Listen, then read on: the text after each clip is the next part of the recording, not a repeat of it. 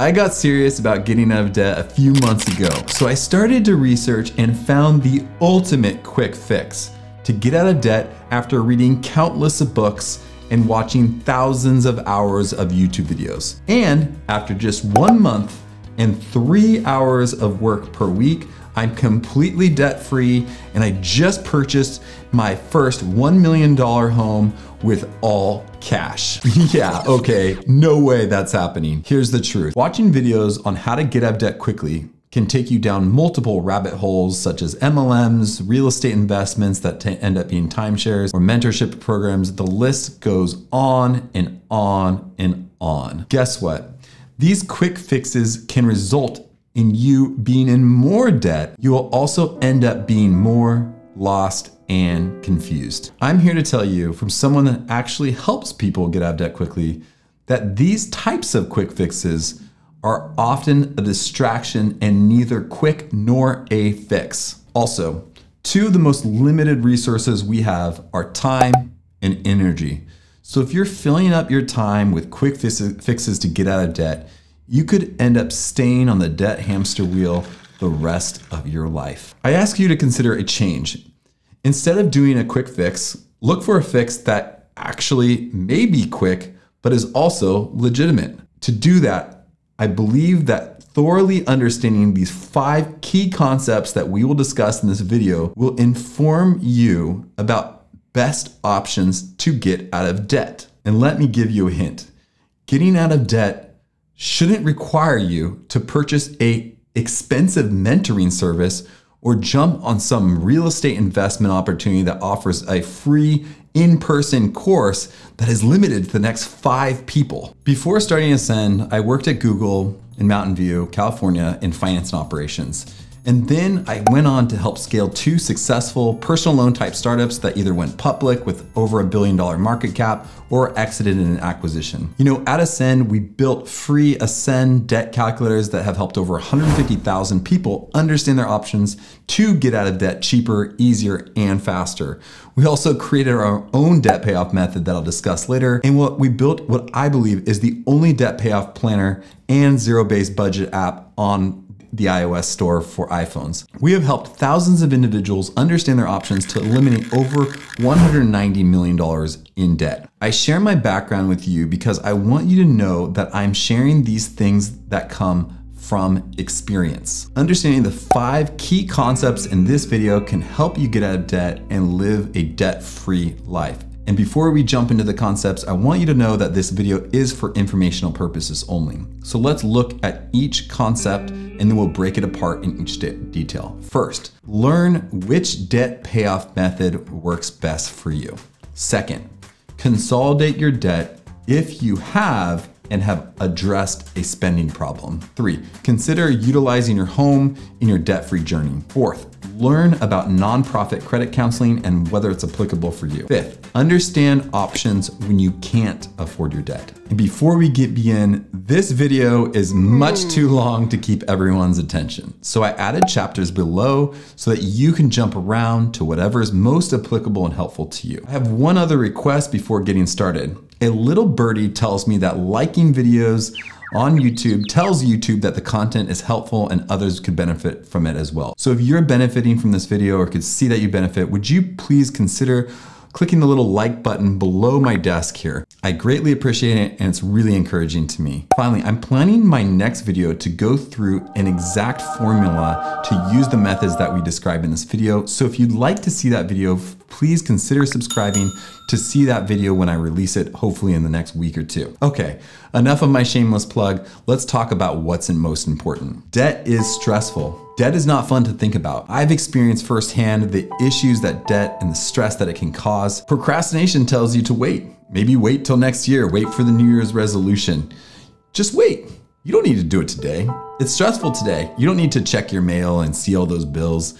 That's stressful and you don't need more stress in your life. Procrastination telling you is that next week's is better, and I'm here to tell you that today is better, not next week. So before we jump into these concepts, I want you to think about this in terms of doing something today, because procrastination is a liar, and if you don't do something today, then who knows what's gonna happen tomorrow. So now, enough with that. let's talk about debt payoff planning. Now, the first 4 methods that we talk about assume that you can afford the debt. Now, in its simplest form, we consider debt affordability when your debt balances are going down, even by as much as $5 each month. So if your debt balance is increasing each month, you may want to browse through these next topics or hop over to section 5, where we'll talk about options when you can't afford your debt. So what is debt payoff planning? Debt payoff planning is where you use a strategy to structure your debt and pay it off in a consistent routine. Now, please note that when you do debt payoff planning, you have to afford making extra payments towards your debt each month. If you can't afford extra payments, then it's just basically paying minimum payments and it's not debt payoff planning. There's 2 main payoff planning strategies to consider, and one that we recently developed to help you combine the best of both strategies. The first is the snowball method. I personally don't love the snowball method, but it is the most popular thanks potentially to Dave Ramsey. Now, I will explain potentially why he believes in it so much, but first let's discuss what it is. In the snowball method, you line up your balances from lowest to highest balance, and then you make extra payments towards your smallest balance. Once you pay off your smallest balance, you snowball that payment into the next smallest balance. Here's an example in one of its simplest forms. You have 2 debts for $500 and $1,000 with equal minimum payments of $50 per month. Let's say you have $150 to pay towards the debt each month.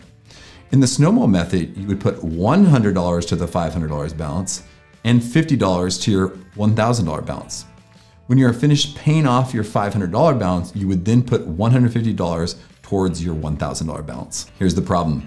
You can lose a lot of money on the snowball method if your highest balance debts also have the highest interest rates. Many personal finance gurus will mention 2 studies to back up their approval of the snowball method. One is Harvard, one is Kellogg.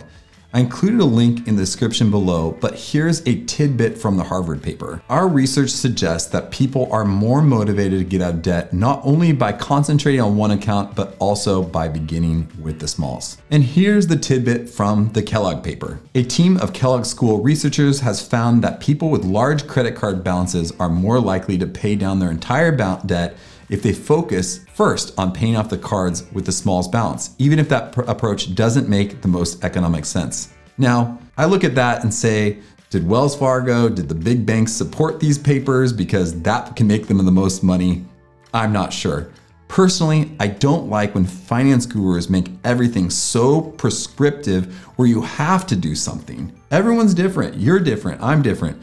So if someone is very determined to get out of debt, you may lose a lot of money doing the snowball method. And the snowball method may help people who really need to get those quick wins and get some momentum. So that's kind of my perspective on the snowball method. The next common method is called the avalanche method. And in the avalanche method, you're prioritizing or paying down your debt with the highest interest rate first, working your debt way down to the lowest interest rate.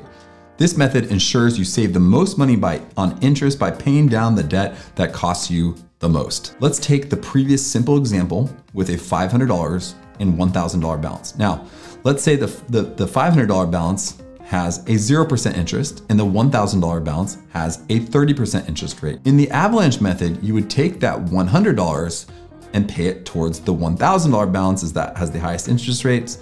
And then once that's paid off, you would use the $150 towards the $500 balance. Now, there's some things I like about snowball method, but I only like it for small amounts. And that's why at Ascend, we developed the Savvy method a few years ago that's completely automated and combines what we believe are some of the best attributes of the snowball and avalanche method. In the Savvy method, you would use the snowball method if the balances are small enough on your first debts and at the beginning of your debt payoff journey. When those are addressed, Savvy would then change to the avalanche method to finish getting out of debt. Now, we didn't love any automated debt payoff planners out there, and the Savvy method, well, we kind of invented it. So we built the Savvy debt payoff planner on the iOS that automatically gives feedback which debts to pay off in which order, and we did end up allowing you to choose any of the 3 options, Savvy, Snowball, or Avalanche, although we prefer Savvy. Before I jump in the next thing, I want to talk about method. Now, once you figure out a debt payoff method, you may want to consider step-by-step guides that can help you along the journey to give you accountability and encouragement to getting out of debt. Many people swear by Dave Ramsey's method, but it was made in the early 1990s. So I developed my own strategy that I'm gonna plan to publish in my next video if you're interested. Now, the second option to consider is to consolidating your debt if you have a lot of high interest debt into a debt consolidation loan. Now, I worked at a debt consolidation loan startup, so I understand this landscape well, and I do want to provide a caveat. People love to get consolidation loans because it often consolidates higher interest credit cards into a lower interest debt consolidation loan, and that has a fixed interest rate and a fixed getting out of debt date. I have one major caveat for you. If you have bad spending habits before consolidating your debt, you unfortunately will also have those after consolidating your debt. What I mean by this is that I've seen so many times and talked to so many people that get a consolidation loan, don't cancel their credit cards after they pay them off, and then go back to using their credit cards all over again. This can be the worst strategy, as now you have credit card payments again and a consolidation loan payment, which is often higher. Also, only a select audience can generally get consolidation loans, as lenders typically want a credit score that's at or above 620 and a maximum debt to income ratio that's quite low. People who don't meet this criteria often struggle getting a loan. Okay, the third thing is utilizing your home in some way to help you get out of debt. Now, this section assumes you own a home and have equity in your home. Now, many people have some equity right now because of home prices rising over the last few years, but if this isn't you, I'd suggest to either move on to section 4 unless this information is interesting. The first option on the home side is what's called a HELOC. It is a home equity line of credit. If you own a home and have equity, you can consider using a HELOC to borrow against the equity in your home and pay off the debt. The pro of a HELOC is that you may be able to get a lower interest rate than a consolidation loan because it's backed against your house. The obvious con of a HELOC is that, the interest rates have gone up due to the federal interest rate increases, and it's also backed against your house. And if you have bad spending habits before getting a HELOC, why on earth would it change after you get a HELOC? So that's something to consider. The next option we're going to talk about is the cash out refinance to pay down your debts. Now, cash out refinancing can help you tackle high interest debt by using your home's equity. You can do so by refinancing your mortgage, taking a larger amount than your existing mortgage. The difference between the two is that cash out part. You receive this cash, which you can use to pay off your high interest debts like credit cards or personal loans. The major challenge with the cash out refinance at the moment is that you may get a 7% interest rate or something to that extent on a new loan versus 3.5% interest rate or whatever your current loan has. It could make sense though if you have high interest debt that you pay off. Also, you have to know that if let's say you have 20 years of paying it off, you might have to redo that to another 30-year loan, which can be quite annoying when you think about last 10 years and paying off that debt. So if you're doing this option, you may want to compare the interest rates before and after to know whether it's a good option for you. Also, if you can't meet the new mortgage payments, you could risk losing your home.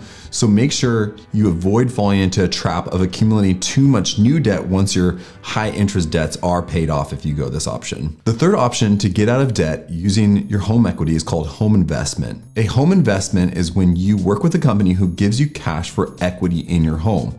The difference here is that unlike a HELOC or cash out refinance, you don't pick up another monthly payment. A home investment company would give you cash up front, and then when you sell your home after a specific period of time, they would get a portion of the equity proceeds. The con here is that you may have to sell your home eventually, let's say after 10 years, and there's an option to buy back the equity, but that can be expensive. So I'd estimate that home investment is probably the most expensive out of the cash out refinance and HELOC in most circumstances, although you may benefit from not having a monthly payment as you would in those other options. If your house equity goes down, you may be able to share some of those losses with that investment. So the fourth thing to learn about is nonprofit credit counseling. Nonprofit credit counseling, also known as debt management, is where you work with a nonprofit credit counseling agencies to negotiate the interest rates down to a fixed rate between 0 and maybe 15%. Now, they mainly work with credit cards and work potentially with some loans,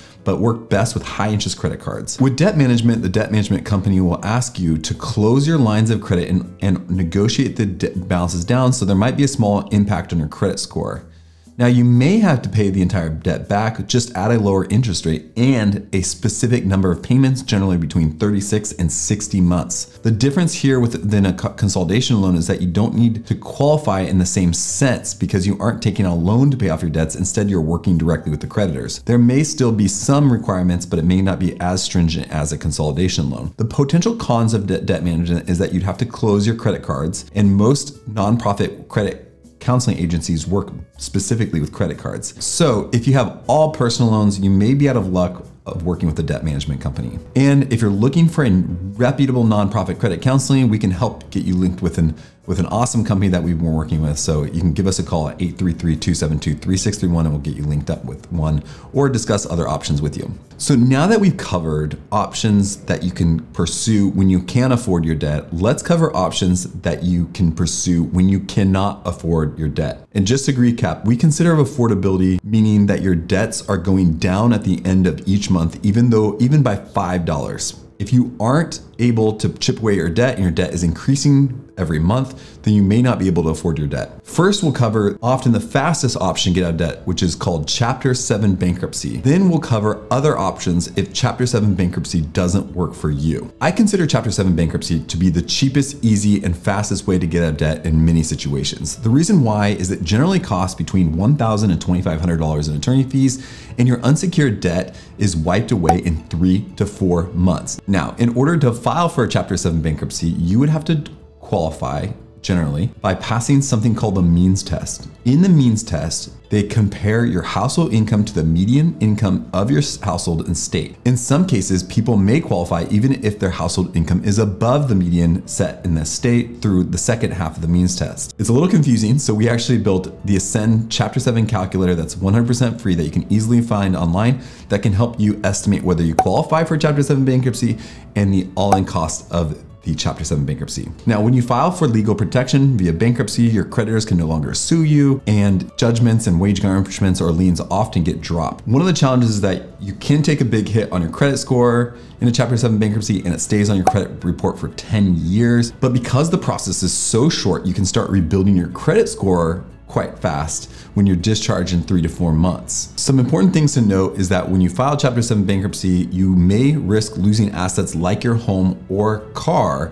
based on what's called exemptions in your state. But our Chapter 7 calculator can also help you estimate whether you would even lose assets because many times, many people do not lose any assets filing Chapter 7 bankruptcy. My goal is often just to really help you understand your options, the cost of those options, and pros and cons of each of those options. Now, let's say you can't qualify for Chapter 7 bankruptcy or you don't want to because you may lose assets or another reason. Here are 3 other main options to consider. The first is a Chapter 13 bankruptcy. Now, in a Chapter 13 bankruptcy, you pay back some of your debt generally in a monthly payment plan for 3 to 5 years. If you haven't finished paying off all your unsecured debt at the end of the plan, the unsecured debt is then discharged or forgiven. Now, if you don't qualify for a Chapter 7 bankruptcy, this can sometimes be your cheapest option if you have little to no disposable income and low equity in your assets. With a Chapter 13 bankruptcy, you are able to keep your assets like homes or cars. You can even stop a foreclosure or repossession and catch up on your payments. However, if you have equity that exceeds the exemptions in your state, you'll need to potentially pay back that non-exempt equity over the course of your Chapter 13 plan to your creditors to keep the assets. In some cases, people end up in what we call a 100% Chapter 13 plan, where you end up paying 100% of your unsecured debt over the plan because you have potentially high disposable income or significant non-exempt equity. In those cases, the next option actually may save you more money. It's called debt settlement, also known as debt relief, debt negotiation. Debt settlement can be a bit risky, but you can also be a good tool to get out of debt. In debt settlement, you would need to go behind on your payments for 4 to 6 months, and then a debt settlement company or you would try to settle your debt for 50% or less. If you work with a debt settlement company, they would charge you a fee to do this negotiation handling, and the fee generally is between 15 and 25% of your enrolled debt. So assuming you're able to settle for 50%, you pay back around 65 to 75% of your debt over time. So in debt settlement, you save because you don't end up having to pay the entire debt back in many situations. So if you have a $10,000 debt, a debt settlement company would try to settle that for potentially $5,000, then take a fee and you get some debt forgiven that you wouldn't see in a 100% Chapter 13 plan because you're paying 100% of the debt back. The risky part of a debt settlement is that you have to go behind on your debt, which has a negative impact on your credit report and credit score. It also puts you at a risk of a lawsuit for that unpaid debt. Creditors often have the right to sue you to try to collect the debt through the form of a court judgment. Your chance of a lawsuit can depend on who your creditors are and the balance you owe. And if you do get sued, your debt settlement company may be able to still settle the debt, or they could settle it before it goes to court. But what we see is that when it goes to court, generally the settlement is going to be for a higher percentage. So even though you get sued, you can still often resolve your debt via a debt settlement company. Now, debt settlement companies have a lot of data, and they should know which creditors tend to sue and which ones don't sue. So if a debt settlement company is saying, we've never seen someone sue, or we don't see that very often, I would ask more questions to determine why they have never seen anyone sue, because there's a lot of lawsuits all the time. Now, another thing is to consider is that when a creditor forgives debt, you may also have tax liability. Now, you still could save money overall, but it's good to understand whether you're tax solvent or insolvent.